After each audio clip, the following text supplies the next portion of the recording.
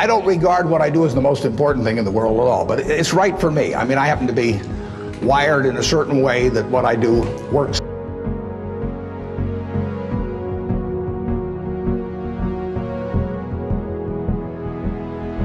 Well, I can certainly define happiness because that's what I am. I get to do what I like to do every single day of the year. I get to do it with people I like. Other than I tap dance to work, and it doesn't diminish. It's tremendous fun. So success is getting what you want, and happiness is wanting what you get. Well, I don't know which one applies in this case, but I do know that I wouldn't be doing anything else. I mean, I do advise you, when you go out to work, go to work for an organization that you admire, people you admire, because it'll turn you on.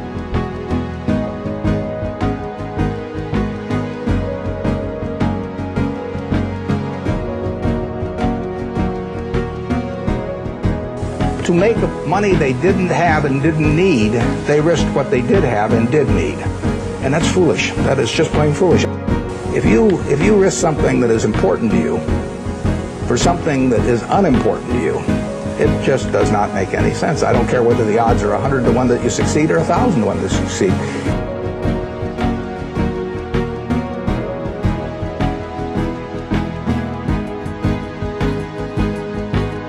Defining your circle of competence is the most important aspect of investing.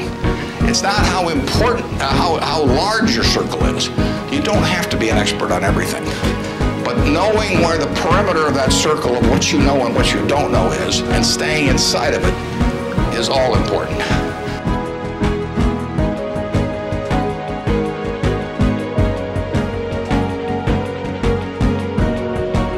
Gets into behaving in a rational manner and not getting in your own way. As I say, everybody here has the ability absolutely to do anything I do and much beyond. And some of you will and some of you won't. The ones that won't, it'll be because you get in your own way. It won't because the world doesn't allow you to. It will be because you don't allow yourself to.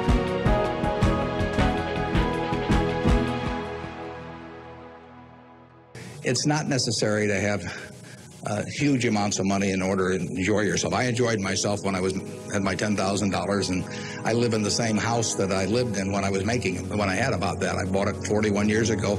I liked the house then, I like the house now.